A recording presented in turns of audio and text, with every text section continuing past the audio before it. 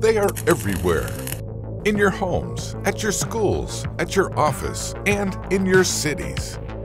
You are probably surrounded by them right now. Microwave technology is all around you. From studying far-off galaxies to wireless communication, many of the devices we use daily rely on microwave's electromagnetic radiation.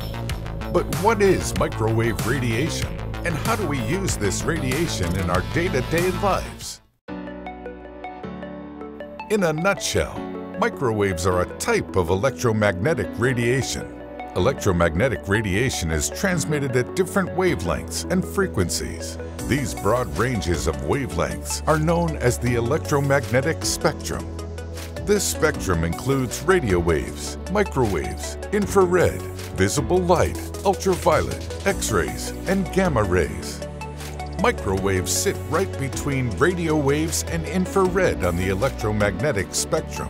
They have frequencies that range from 300 megahertz and 300 gigahertz. This gives them a set of properties that makes them ideal for a range of technologies.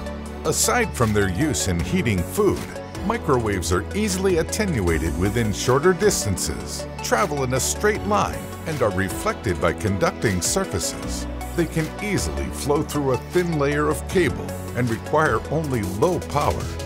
You will find that microwave radio transmissions are utilized for point-to-point communications.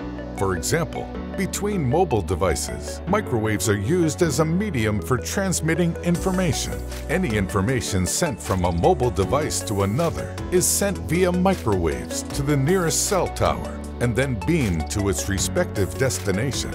This is how you can send messages, video clips, photos, and memes of your cats to your family and friends.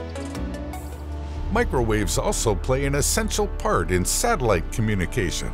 Because of their unique properties, microwaves can make it through the ionosphere, whereas lower frequencies tend to either bounce off the ionosphere or are absorbed and dissipated by it.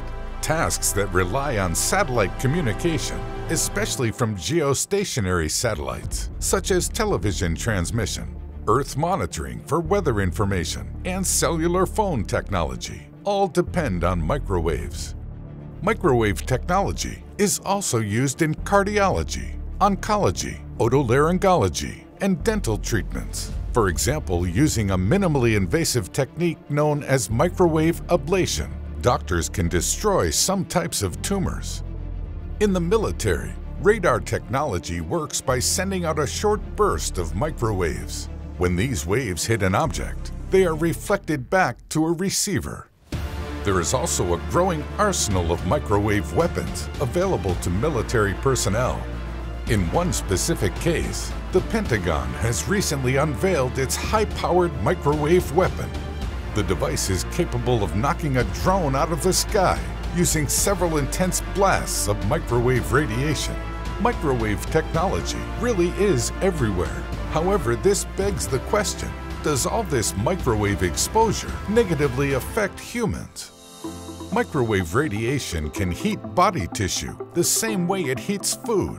As a result, exposure to intense bursts of microwaves can damage tissue and cause burns.